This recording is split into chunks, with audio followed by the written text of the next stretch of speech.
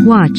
Kim Kardashian. Sharon Osbourne is sharing her love for Ozzy Osbourne after his COVID-19 diagnosis. In a video shared by the UK show The Talk on Twitter, Sharon fought back tears as she explained that Ozzy was recently diagnosed with the virus.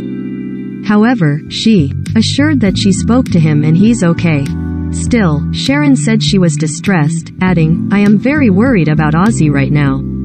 We've gone 2 years without him catching COVID and it's just Ozzy's lucky would get it now."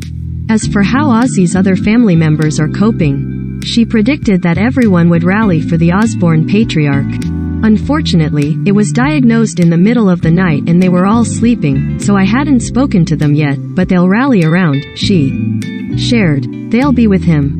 While Sharon has been in the UK serving as a host on Talk TV's new show The Talk, she noted that she would be returning home to the US to be by Ozzy's side. She shared that the first thing she plans to do when she gets back is hold him and kiss him, but with about 3 masks on, I think. Sharon noted that she planned to be back on air very soon. "I can't believe my luck that I am missing the show. I've only been there 3 days, Sharon said, later adding, "You're gonna see me back on air in a week. Because I know my husband, we're gonna get him back on his feet and we're going to get a negative test by next week." Ozzy and Sharon, who tied the knot in July 1982, share 3 children together: Amy Osbourne, 38, Kelly Osbourne, 37 and Jack Osbourne, 36.